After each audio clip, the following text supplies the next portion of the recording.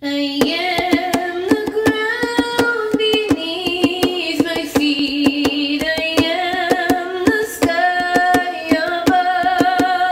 above. It's not that I'm incapable of forgiveness. It's that to forgive, I need distance. When I am in proximity to the person causing me pain, resentment rots into sepsis, especially with insatiable fingers picking and prodding at the open wound. With time and distance, the opening closes. A scab forms, and I do not scratch it, though it itches. I only clean it and dress it, though it burns.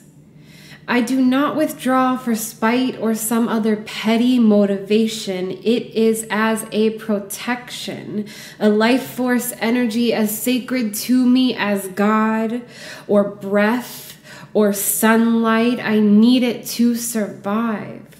I do it for the child not guarded from grown men's desires, nor the slaps of hands, nor words thrown like daggers, not shielded from truths that filled my young sponge brain full of holes. What went there, it can't remember. Some mistreatments can't be mended. My forgiveness is mine. I